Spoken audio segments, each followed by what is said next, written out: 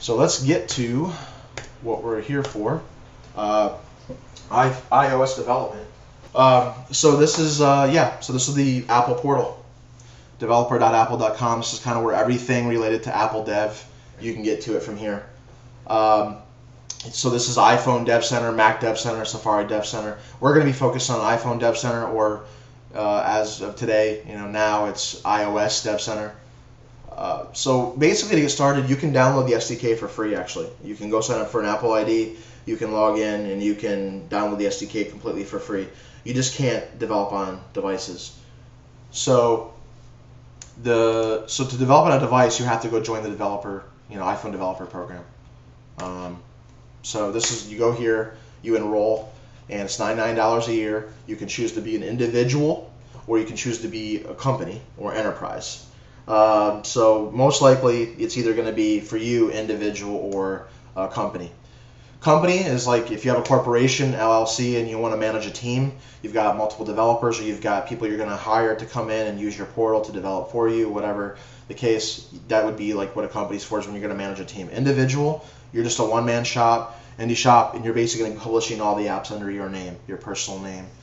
So I have my own account for Ben Stallhood. I haven't published any apps yet under it. In fact, I just renewed it, cleared it out. It's super clean and pristine, so we can actually use it to go through the whole process and demo to you on how to set up everything. So once you enroll, you'll get access to your portal.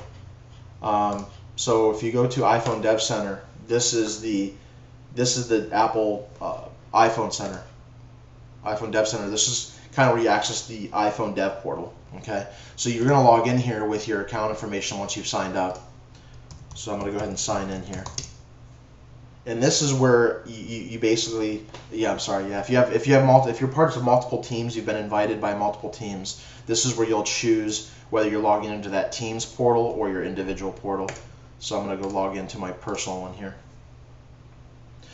This is it. This is everything, right? This is, you got tutorial videos, you've got just reference libraries, you've got coding how-tos, sample code, and the sample code is really great. You should go through it as you learn stuff. You access to Apple developer forums. Between the developer forums and other major great sites out there like Stack Overflow, and I think there's like iPhone Dev SDK and a couple other really good sites out there. Between those sites, specifically Apple developer forums and Stack Overflow, you can usually get an answer to any questions you have. So those are really great references as far as trying to get immediate answers to your questions. From here, you have access to the provisioning portal, which is where everything happens as far as managing devices, provisioning profiles, certificates. And we'll get into that. iTunes Connect is literally the back end for where you go to submit your apps and you push an app out to the App Store. We'll actually go through that eventually. I'm actually going to eventually get to a point where we're actually going to build an app together that I'll put on the App Store for free or something, and you'll see the whole process. So anyway, this is the iPhone provisioning portal. Let's go into it. Okay, here we are on the portal. So basically the portal has all these sections on the menu here.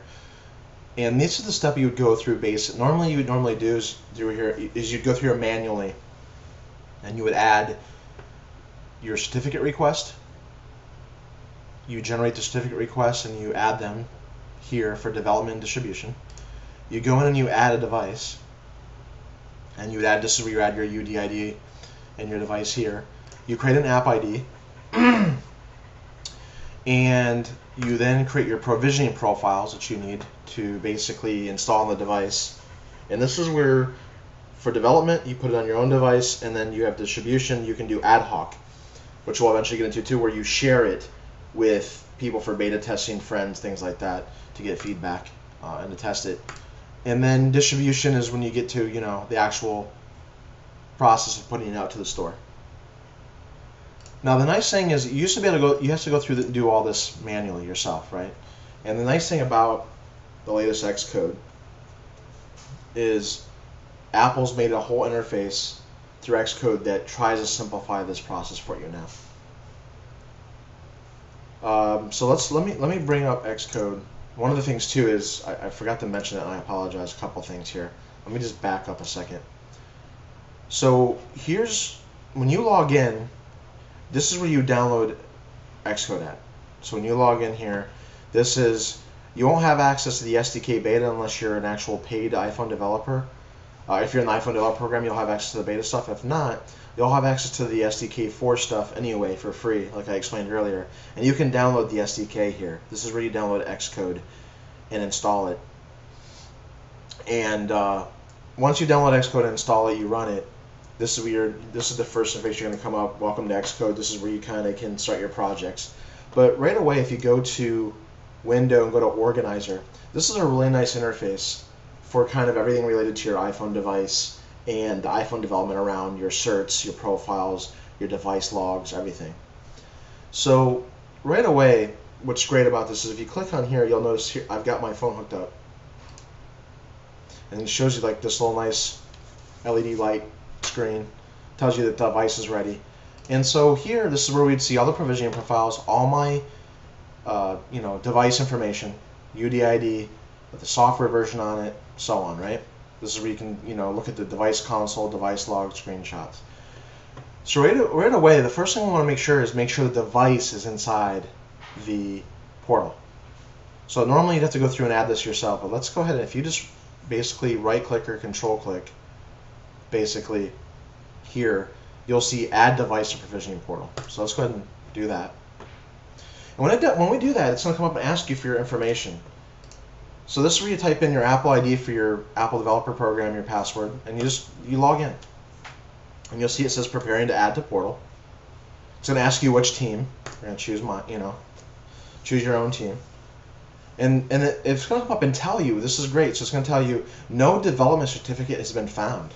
So right off the bat, it's going to start going through the process of saying it doesn't find certain things you need, so we're going to submit a request.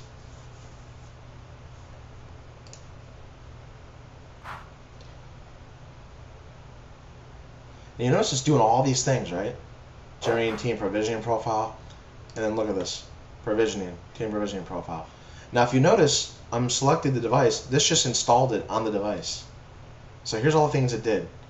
So if you go here to developer profile, to provisioning profiles, you'll notice it actually downloaded the provisioning profile, right?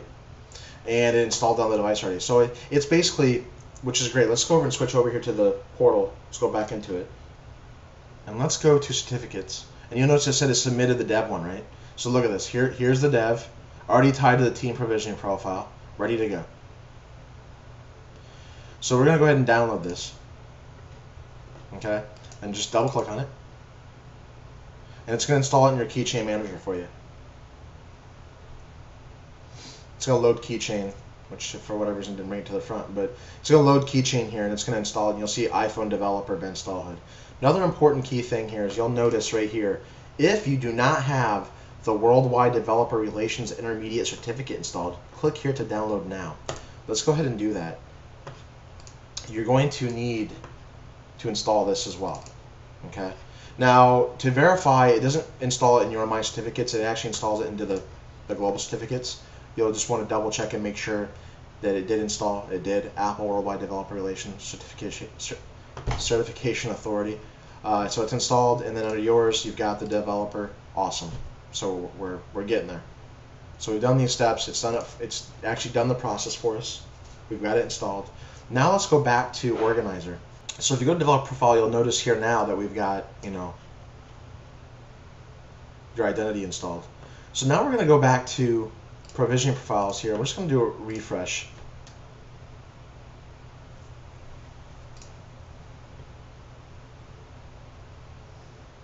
And what this is going to do, and this is one last step I like, is no distribution certificate found.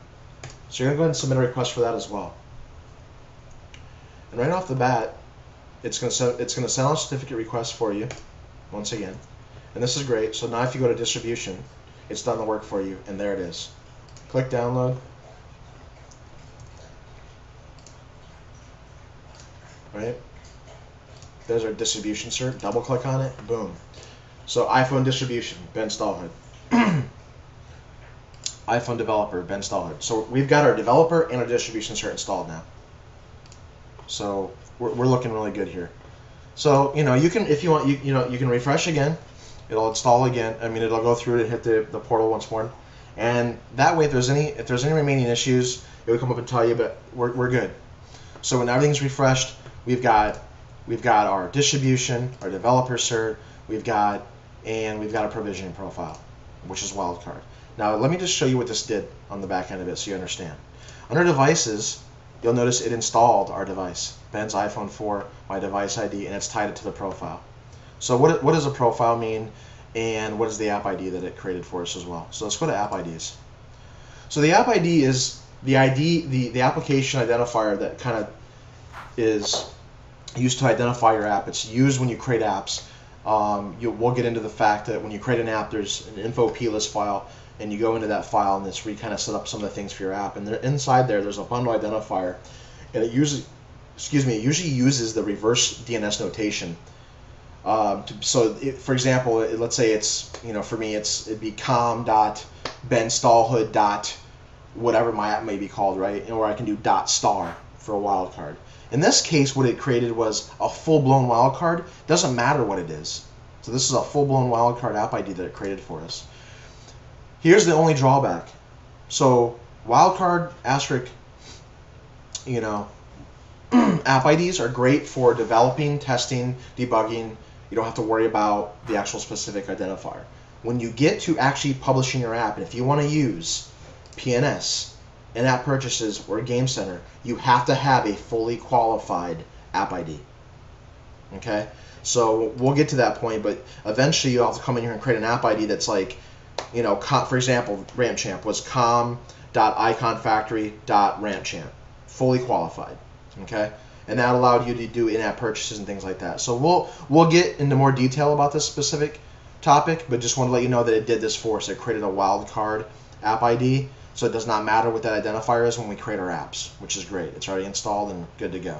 It also created provisioning profiles, which you need. Okay, so the provisioning profile is what gets installed on the device to let the device know and the OS know that you've got an app tied to that profile and that it can run. Okay, and you'll notice here it says managed by XCode.